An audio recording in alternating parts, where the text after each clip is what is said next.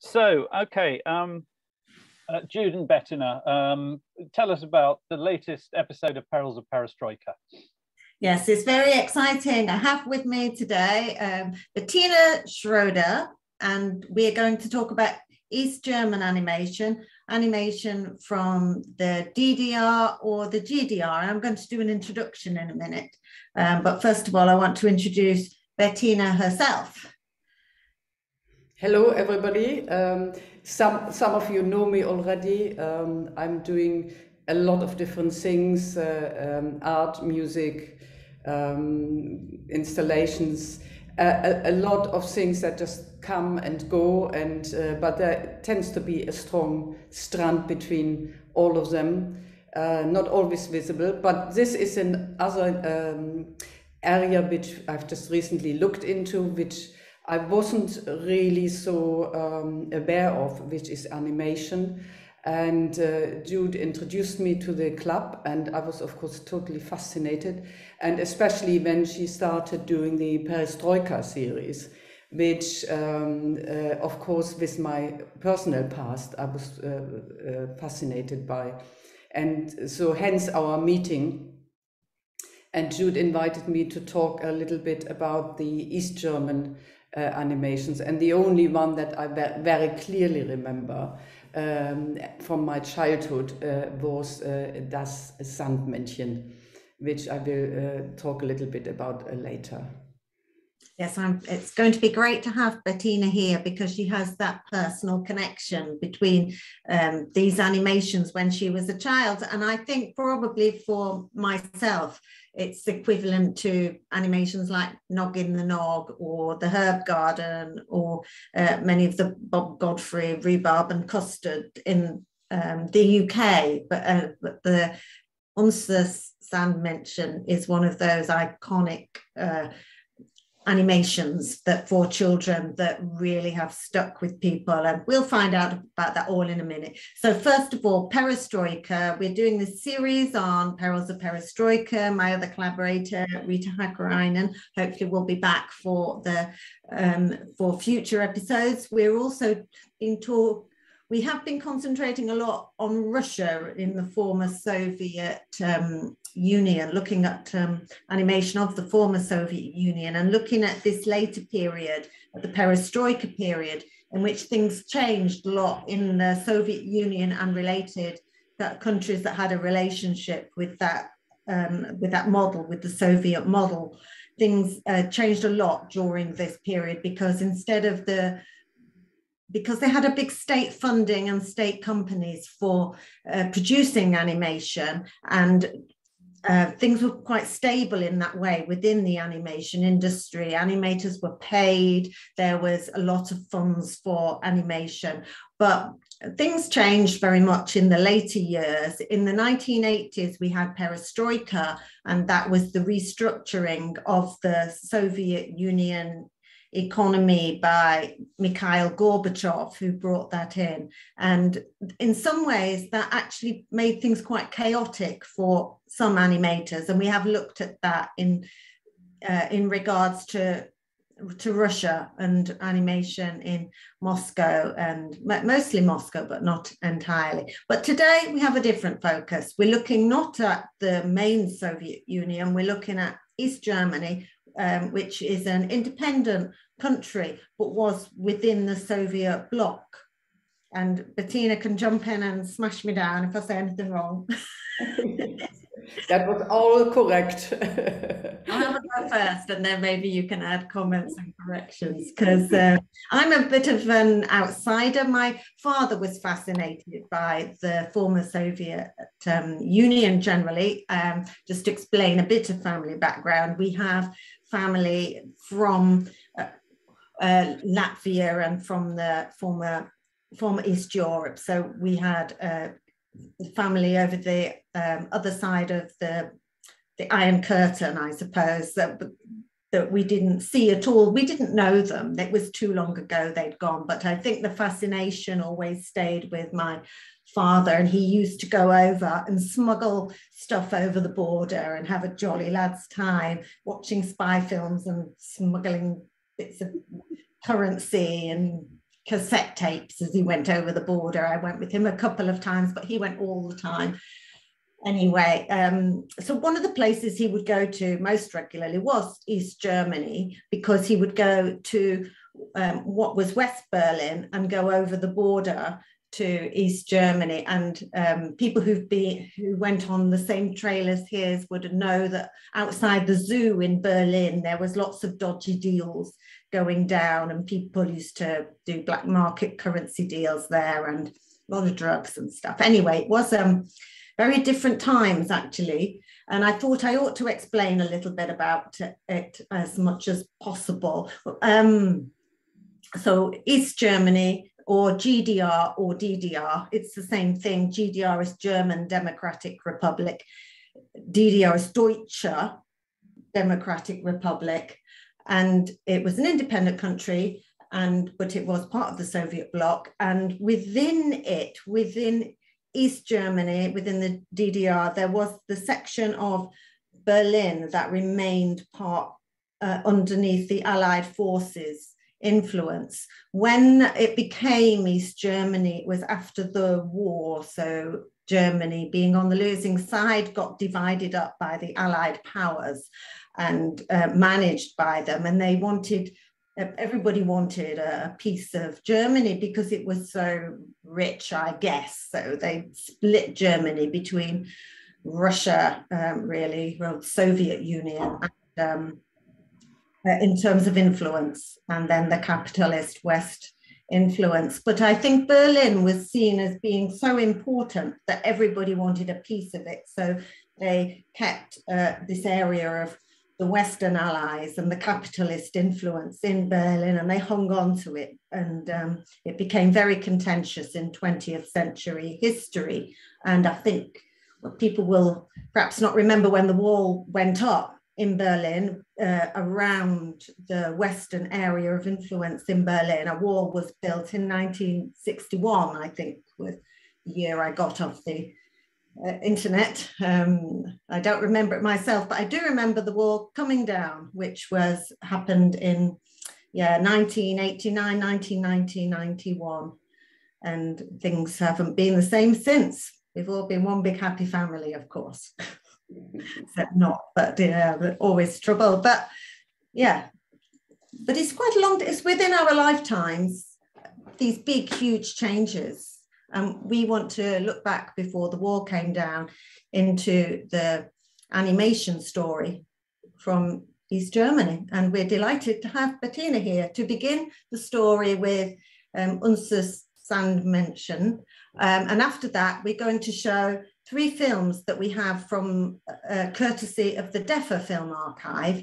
And I ought to just briefly explain that the big company big state animation company in East Germany is called DEFA, which is, it's got a big German word at the beginning. Bettina. Yeah, das Deutsche Filminstitut. It's basically DEFA, and so it's Film Institute, and they were really making lots of different films, not just animation. And they are based in Dresden and Babelsberg, so they had different offices as well.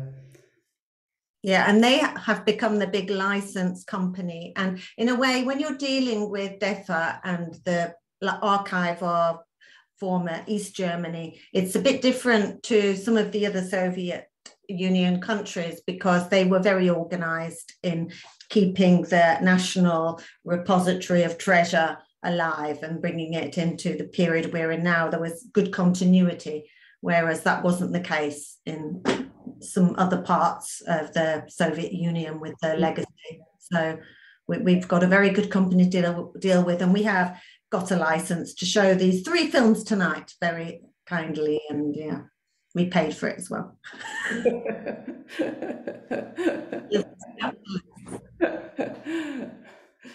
Yeah, so that was really great that we actually could get the original clips from the DEFA archive. You know, that is a real amazing thing to be able to do that, and that they have it, like you said, you know, that it hasn't got lost.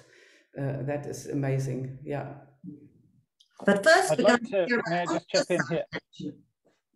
All I was going to say was one of the exciting things about when Jude put together the idea for Perils of Perestroika partly was the archival element of it, of taking these disparate works and curating them and showcasing them and so on. And by dealing with the film archive as well, that brings in another element.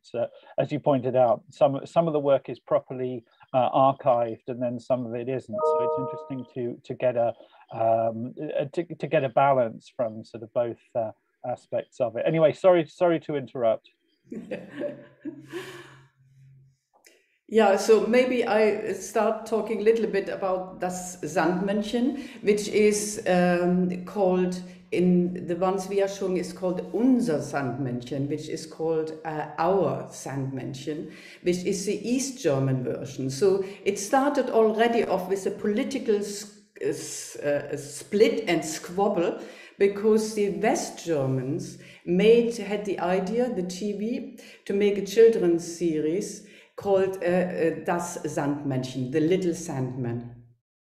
It's based on or inspired by a Christian Andersen story, and so they set to work, and it was supposed to be transmitted on TV in the West in December. The East Germans got hold of it, or heard about it, got wind of it, and said, oh, we are doing our own version. So they actually beat them to it and had their version coming out before the West Germans had their version out. And that was in November 1959. So that's quite a traumatic start, really. But what was amazing is that the East German version of the Sandmännchen is totally superior. It is so much better. I looked at the West German version, which was really absolutely boring, average children's story, and the Sandmännchen, our Sandmännchen, is absolutely fantastic, totally charming, and it already has the name Unser, our, means it's much more social. It's got that element of it belongs to us. It's not just the Sandmännchen, it's our Sandmännchen. So there's immediately a social element to it. And so that was the start, and so that was shown in East Germany only. And I'm born in East Germany, in a small town in the mountains near Dresden, in fact where the Film Institute is, DEFA. And my family escaped via Berlin, via the air corridor to West Germany. And so I encountered the Sandmännchen in West Germany when we watched evening program. And normally you would, of course, not be able to see the East German stations because we were in West Germany. But if you lived near the border, like we did, then you could set your television to receive the East German television. And millions of people did this because it was, of course, very interesting. And my parents watched it most nights, because we liked the Sandmännchen, and also because we wanted to see the East German news, which was, of course, still interesting to us because it gave you a total different perspective on news. So all the news I've grown up with were always the West capitalist views and the East socialist views, and then you could make your own opinion. So it was actually very good. And but the Sandmännchen came always first at 7 o'clock every night. And they had a special format for it, which was the Sandmännchen would come, travel, and visit a family every night. And it would be a family all around the world. It was very international. And then the Sandman would gather with the children in front of a television. And this is the animation television. That's all part of the stop frame animation. And then they would blend in a film or another children's animation or some other sort of news that is interesting for children. And that was called the story or the Abendgruß.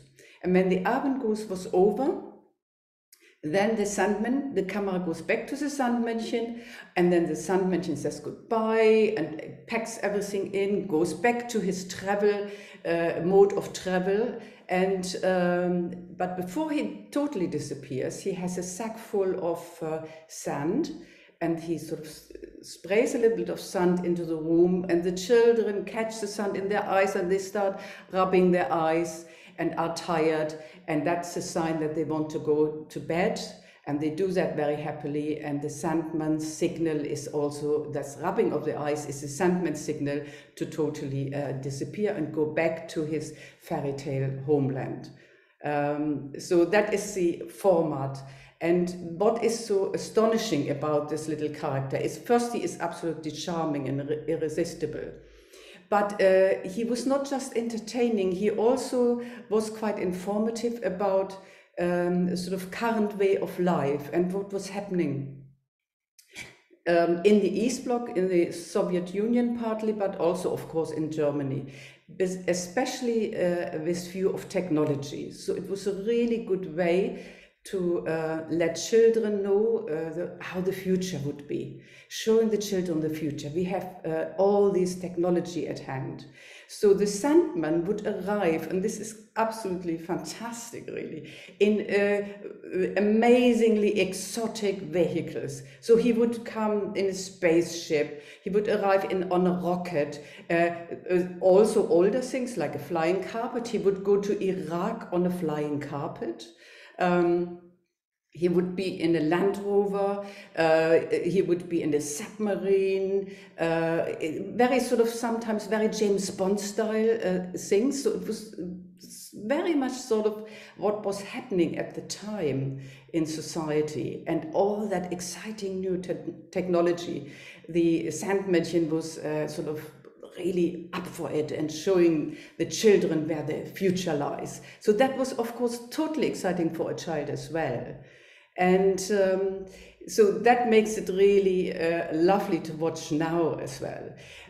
And because they had these exotic ways of traveling, like an air balloon and jet planes, there was sometimes a political issue with that, not intentionally by the animators, I think, but it would occasionally clash with some of the political agendas. There is one particular funny occurrence when they made the air balloon episode, because 2 days later, no, 2 days before, I believe, 2 East Germans had escaped with an air balloon across the border. So of course then having the episode of the Sandmännchen using the air balloon was a little bit embarrassing.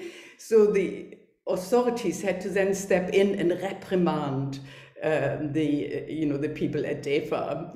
This is, and of course that danger was always there, because that the Sandmännchen promoted, that you go everywhere in the world, which of course Germans couldn't do because international travel was just not possible. And so to some extent it satisfied the East Germans to see all these ways of travel and that exciting, in these exciting countries, but it also left them frustrated because they couldn't go themselves. So there was a danger from the government points of view that it would inspire people to use these ways of transport to escape. And so there was always a little bit of a free song. But on the whole, it was just the international aspect was there as well because children were supposed to think internationally, because communism and socialism were international, and therefore all children in the world are the same and they all have the same issues. And there was a solidarity or a thinking of a solidarity, and of course the children should feel that solidarity, and that not seeing foreign countries or foreign children as enemies or as people that are less of value. So hence these visits to all the different families all over the world, and of course that is fantastic. And so what I will do, I will show a few clips And the first one is a classic where the Sandman arrives on a spaceship, or another one, part of it is a bit like a spaceship. And then the section in between, where the camera goes away from the Sandmännchen, is a little story where a mother with her 2 children goes to visit the father. And the father works at a petrol station. So they are just going there to visit him and see how he's working. So this is an everyday story, which is also typical for the programs where children just learn about professions. So slightly educational.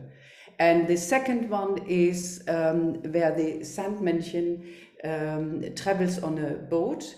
And it's a beautiful animation there as well. Some painting in the background, and he gets lost because there's a storm. He ends up in a lighthouse where he gets rescued for a while.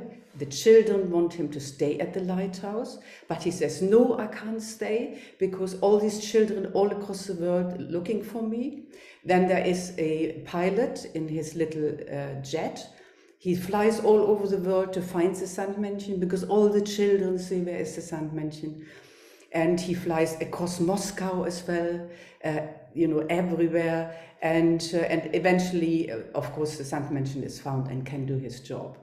And the next one after that is the one where he is in Africa and he is driving a Land Rover. Very controversial because this is a Western car. So this is not something he should have been driving, really. He should have been in his little Trabant. And so that was also very afterwards criticized by the authorities. But of course, it's a delightful scene. And it's one of the early ones. It's black and white. All the early ones were black and white. And the Sandmännchen wouldn't talk. And later that changed. And then we go on to another clip where he is on a boat. He arrives with the boat, climbs onto a ferry and meets the children there. And then it's a little general animation, it's the middle bit. And at the end, there's always that other scene where the Sandmännchen comes in, says goodbye, and there is the outro song. So the song that Jude and I were singing earlier is the intro. And then there is always an outro as well, which we will not sing as well because this is just too much for us.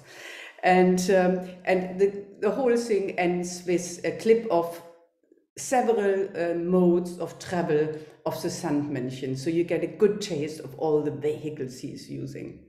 So yeah, I hope you enjoy this. And yeah, I think we can start with the clip. Okay, so this is the show reel, as it were, which Jude has edited together. Now, Jude and Bettina, we're going to have to turn our microphones off, I think, in case of any sort of sound bleed from elsewhere. But if you could just, I'll play a clip, and I just want you to, if there are any technical problems, let me know. But otherwise, I'll just let it play. Okay. All right. So I'm going to share the screen and proceed.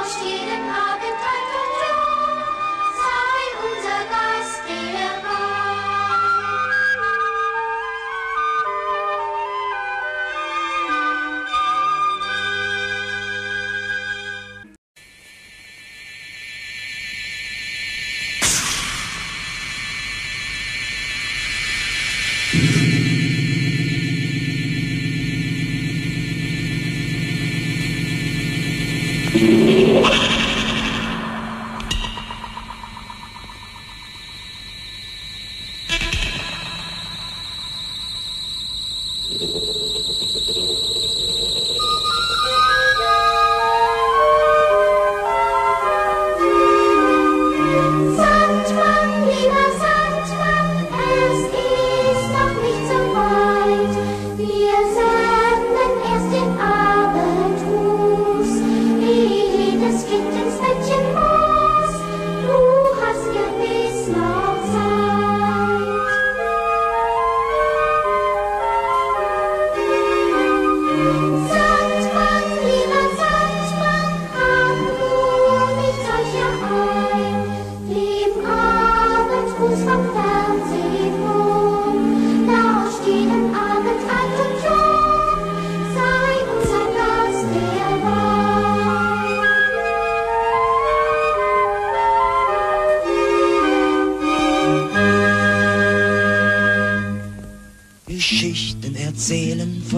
Freude und Fleiß, Geschichten erzählen, die noch keiner weiß. Fragt doch die Leute, fragt doch die Leute. Katrin und ihre Mutti wollen einen Ausflug machen. Sie werden den Vati von der Arbeit abholen.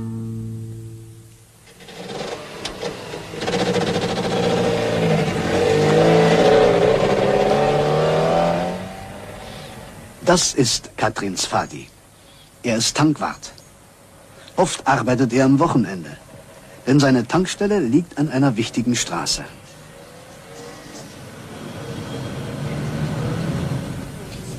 Das Tankauto bringt Benzin.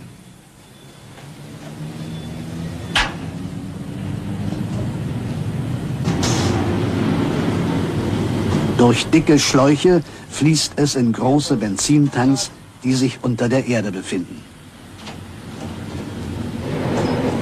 Katrins Vati arbeitet auf einer modernen Tankstelle. Hier tanken die Kraftfahrer selbst. Jeder Tankwart hilft, wenn ein Kunde das nicht kann. Wenn diese Lampe leuchtet, ist der Tank gefüllt. Katrins Vati kann kassieren und die anderen Leute bedienen, die an den Tanksäulen auf ihn warten. Katrins Vati ist aufmerksam und hilfsbereit, wenn es seine Zeit erlaubt. Ist die Tankstelle voller Autos, läuft er ständig hin und her, um abzukassieren.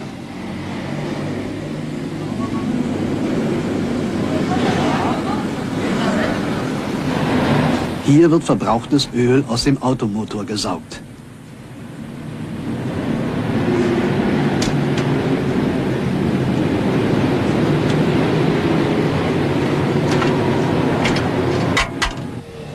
Katrin und ihre Mutti fahren tanken.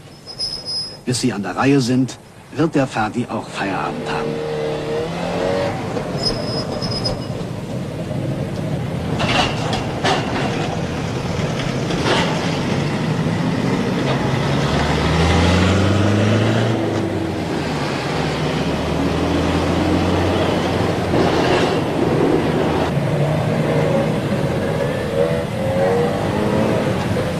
Die Tankwarte lesen ab, wie viel Benzin sie in ihrer Schicht verkauft haben und rechnen dann das Geld ab.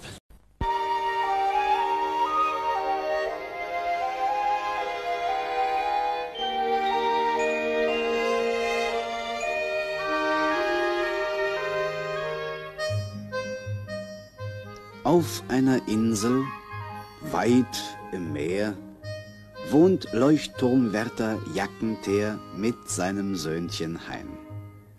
Zwar fällt's dem Sandmann manchmal schwer, doch muss er täglich hin und her, sonst schläft der Hein nicht ein. Der Sandmann hat ein kleines Boot mit Mast und Steuer, Kiel und Schott und einem Lot aus Blei. Und sitzt der Hein beim Abendbrot, dann lotet Sandmann mit dem Lot sein Boot am Fels vorbei. Das Meer war immer still und gut, doch neulich kam es jäh in Wut mit Wind und Sturmgebraus. Der Sandmann zog sich fest den Hut, wie das ein alter Seemann tut, und fuhr dem Sturm voraus. Die Wellen wogten hoch und breit und bis zum Leuchtturm war's noch weit, auch fing's zu dämmern an. Ein dicker Walfisch hatte Zeit und gab dem Sandmann das Geleit, dass er dem Sturm entrann. So langten sie beim Leuchtturm an. Der Walfisch, der bloß schwimmen kann, schwamm weiter und verschwand. Der Sandmann sprach, hab Dank. Und dann band er sein Boot am Bootssteg an und sprang vergnügt an Land. Da plötzlich rollte groß und schwer noch eine Woge aus dem Meer und packte Sandmanns Schiff. Sie riss es los und nahm es quer und warf es dann von oben her aufs spitze Felsenriff. Das kleine Boot, es brach entzwei, das Lot versank, es war aus Blei das Segel, Tat verwehen. Des Sandmanns Sandsack fraß ein Hai, ein Stückchen Mast trieb noch vorbei, dann war nichts mehr zu sehen. Der Sandmann sah erschrocken zu und Wasser lief ihm aus dem Schuh. Im Leuchtturm brannte Licht und Heini sagte grad, na nu, der Sandmann lässt mich heut in Ruh, am Ende kommt er nicht. Und Leuchtturmwärter Jackenteer sprach langsam und gedankenschwer, so wie er immer spricht.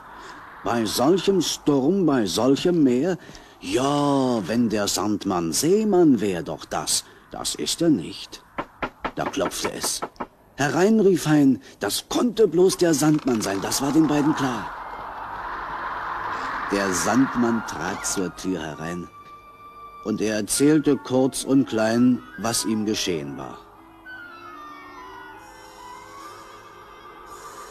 »Bleib einfach hier«, rief Hein sofort, »und schlaf in meinem Bettchen dort.« Doch Sandmann sprach, »Oh nein, ich muss noch heute wieder fort nach Ost und West, nach Süd und Nord, sonst schläft kein Kind mehr ein.«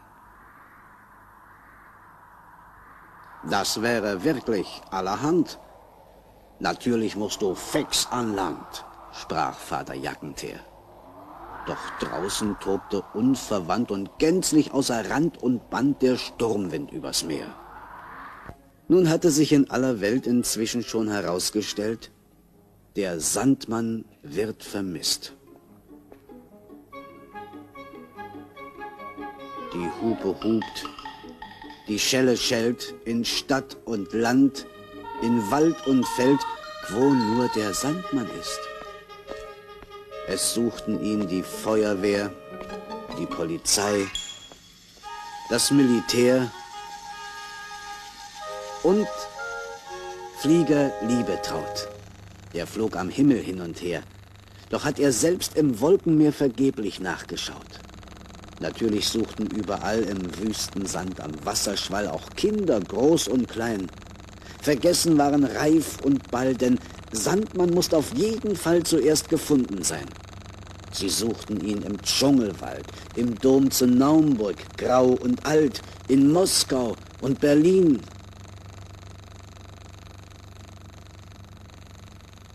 Am Nordpol, wo es bitterkalt.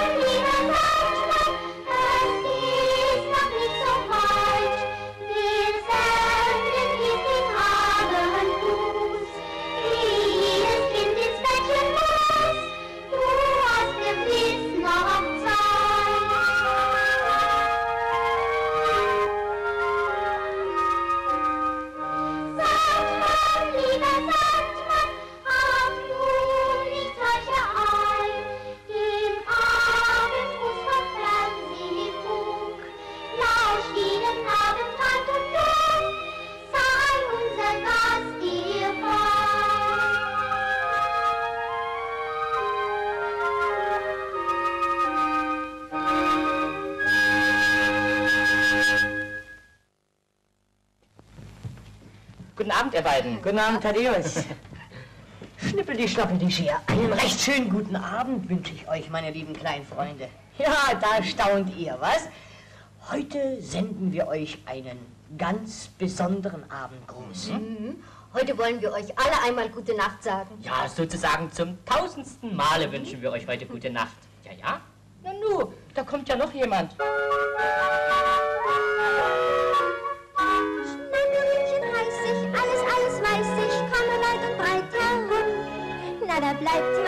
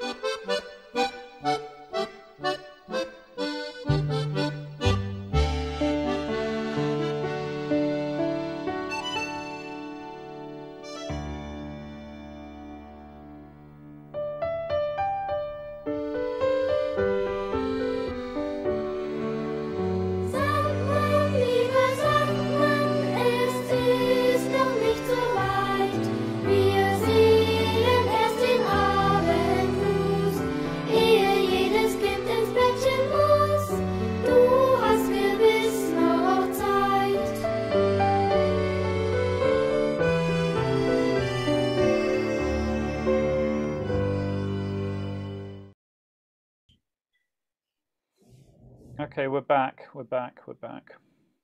All right, and I'm ready to share the very exciting DEFA film we've got for the evening. Ein Käfig, which means cage, a cage. And it's interesting because it's made, it's very interesting anyway, but it's made by the filmmaker Sieglinde Hammacher. And she made loads of films. She's really important. And they've all got her sort of style about them. I don't know if they've all got her style, but she's got a really distinctive style, and she uses ballpoint pens to draw. These are hand-drawn animation. She's very much the auteur director of these, and it's surreal stuff. And it's using. I find it interesting because this and a couple of the other films are using the gender metaphor for things that are bigger than gender. What's bigger than gender, you may ask? Probably nothing.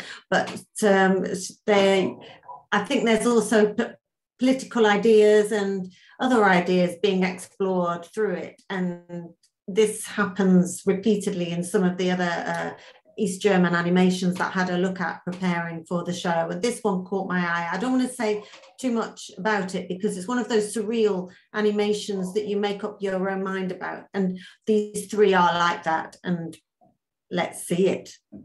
Sieglinde Hammacher, or is it Hammacher, isn't it, I suppose? Ein Käfig.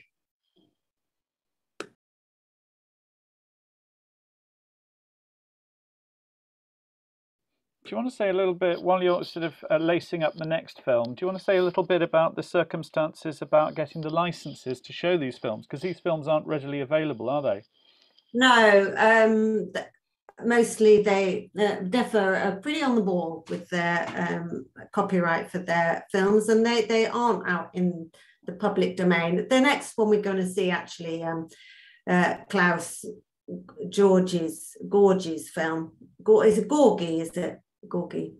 Yeah, the next one we're going to see actually is also on YouTube, very short one. But on the whole, these films I didn't find in even being shared, like pirated. So it's really amazing to see what they had at DEFA, and they shared with me a whole list of films that were from the Perestroika period that might suit our theme of our show, and it was really interesting to see them. I mean, it's funny when you look at a whole bunch of films like that to pick what's suitable for discussion or for screening, because a lot of them, everything's different, and some things are very nostalgic, some things don't really fit the theme, but I think the three that I chose are really good, and I really got drawn to the fact that a lot of them we're not going to see also did have gender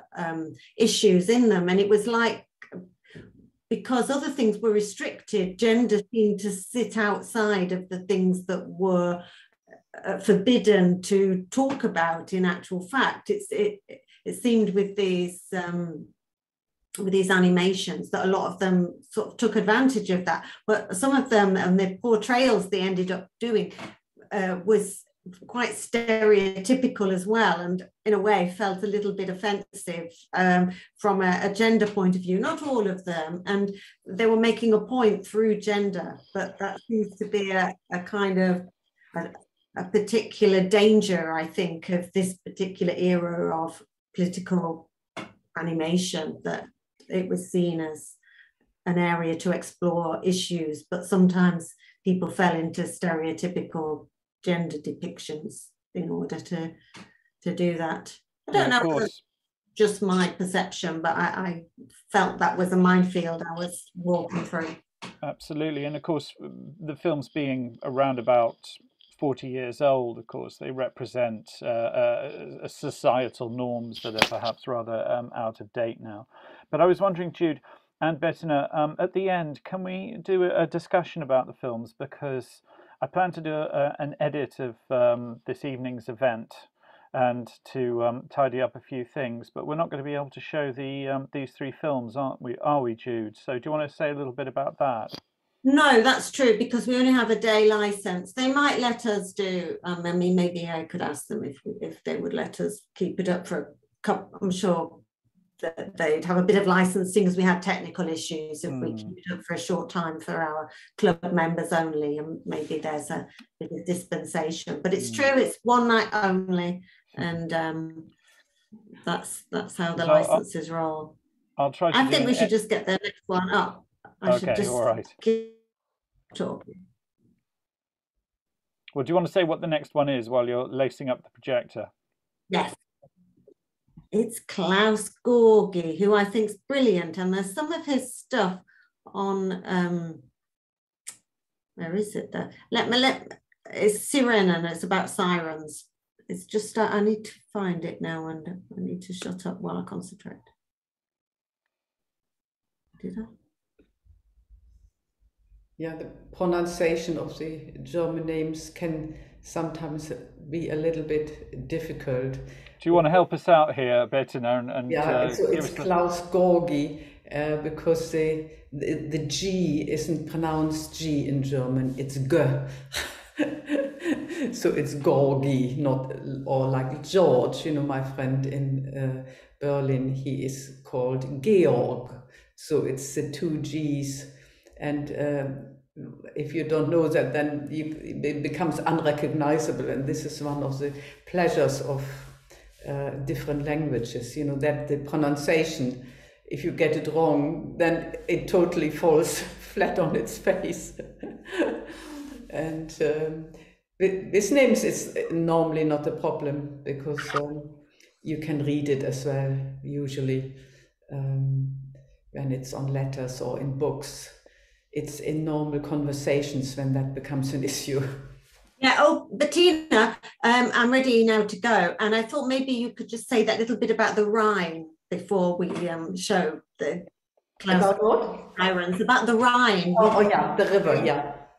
Yeah. So this is about sirens, and it is a classical subject, especially in Germany, the River Rhine, which is one of the biggest rivers going across Germany. It is in the south, it becomes very curvaceous and has very steep, cliffy mountains. And these were dangerous waters in the past for ships. And there must have been many shipwrecks. And in order to come to terms with this emotionally, this story was told that the reason why these men failed and died and lost their ships was these women, these beautiful women who were combing their hair and singing songs on the top of the cliffs.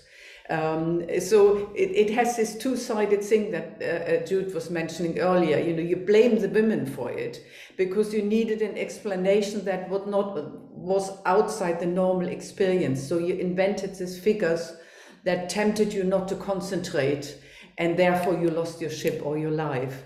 And but they were very beautiful creatures, and they sang, of course, really beautiful, unlike me. And but that is part of, you know, that tradition comes out in that film. Yeah. So this is Sirens, and I've got share my screen.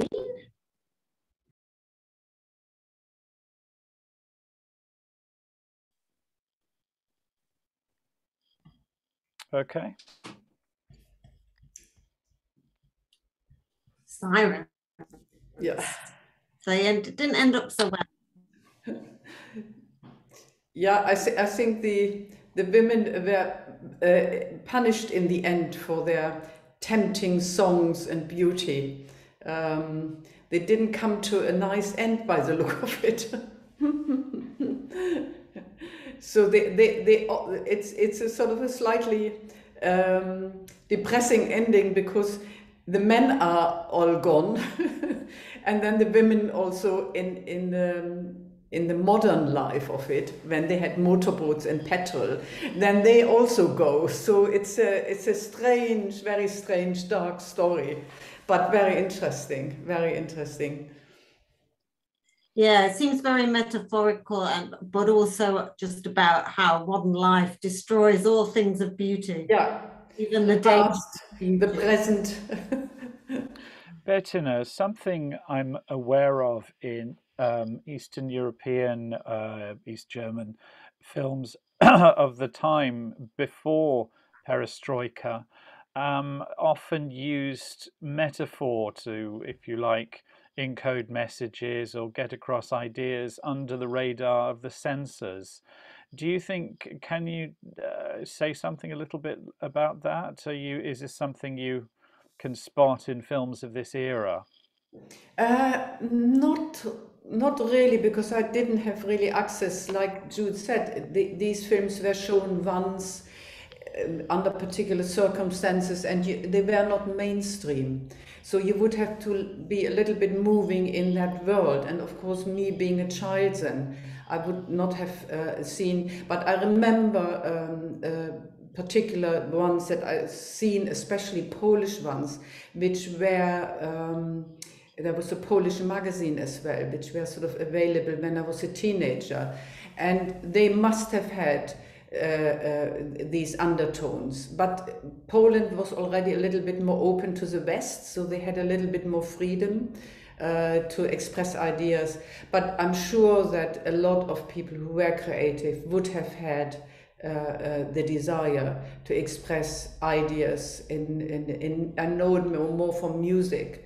But they were also very openly sometimes expressing things, and then got into trouble because of it. Now, just going back to Sandmännchen, I understand also that in children's television of that period, the censors were less strict when it came to, in certain respects, about children's television, because they couldn't. They assumed that there couldn't be a political message encoded in children's television.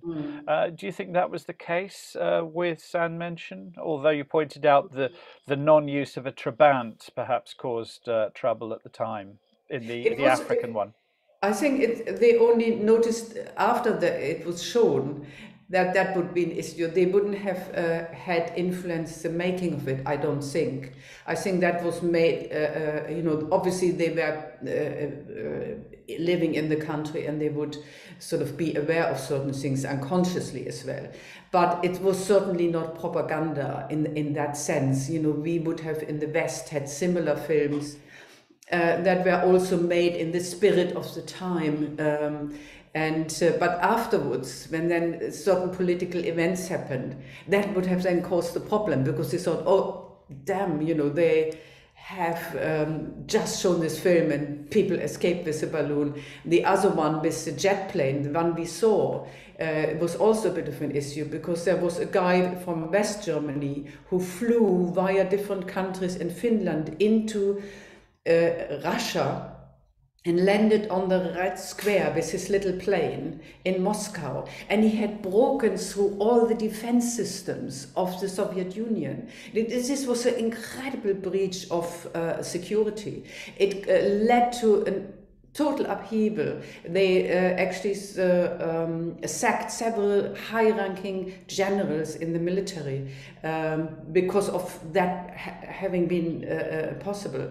And so you get things like that which happen then, and then you look at the Sandmännchen, or the people who are in charge would then maybe say, oh my God, you know, this is really not the best thing to have shown just when that happened, or you know. But that's often an afterthought, I think.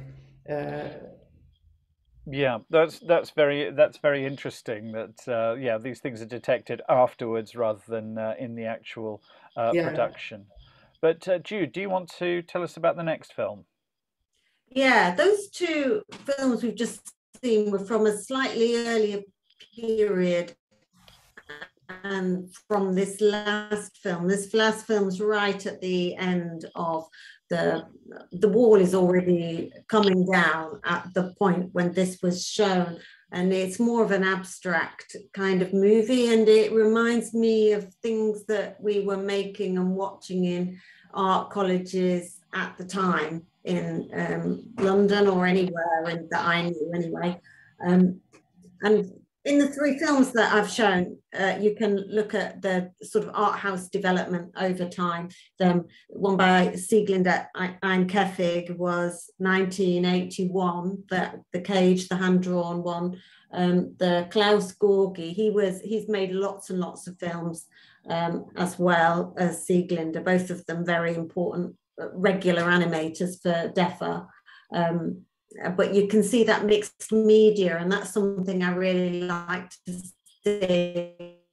And you could see it in other East German animation, this sort of juxtaposition of media. This next one is by Ulrich Lindner. Couldn't find much about him actually. Zeitverlaufer. It's more abstract. It's called Over Time, and it seems to be. It's using photography much more, and it seems to fit into that kind of animation where people started to look back to early film and the experiments in photography of the early filmmakers, places to look back to that very early film period and use it as inspiration for a new generation of art films. It seems to me to fit into that international art film tradition at the time, or a bit earlier perhaps. Yeah. Okay, well, let's watch the next film. Let's go. Oh, have I got my screen sharer thing on? Right, I've got to do that again. Silly on me. Share screen. Movies, TV. It won't let me do optimize for video clip, so I will just do my best to optimize manually. Right, here goes.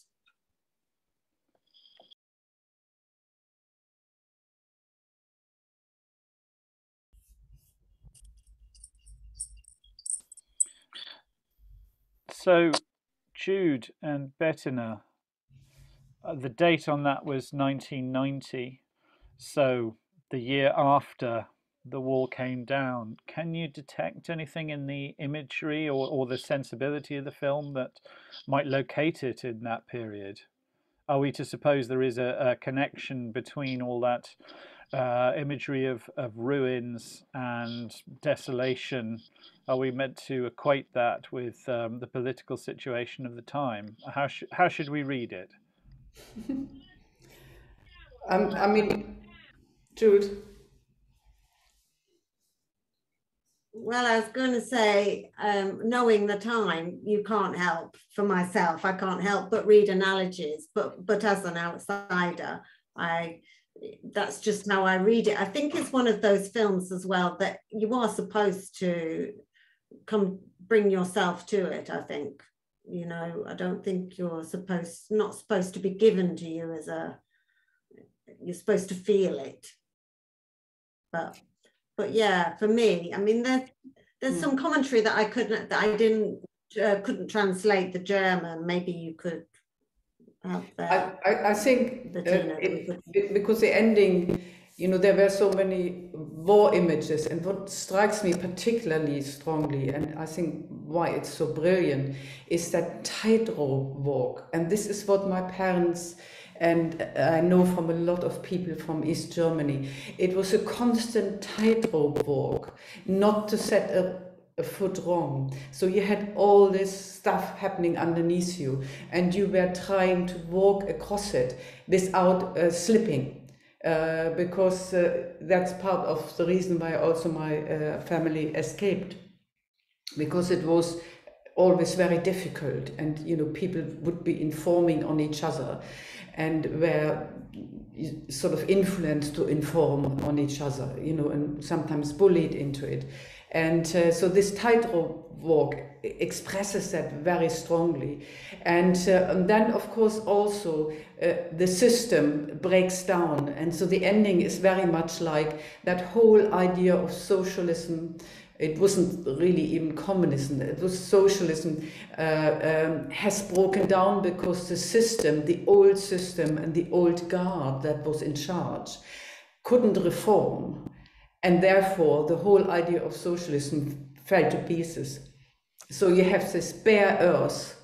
And if you're hopeful, you would think from that now something else can grow.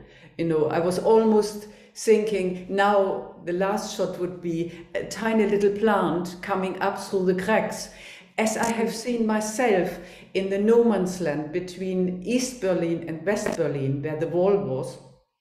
There was no man's land on both sides, and one particular section there was an old road, concrete, you know, that sort of road surface, concrete, I think it was in those days. And through the concrete, this one little plant had come through, you know, and I always thought that was so cliche, but it was so symbolic as well. And I had almost hoped that the film would do that, but obviously at the time things were so raw that they just saw the destruction of an idea and of a system that could have gone further but didn't make it.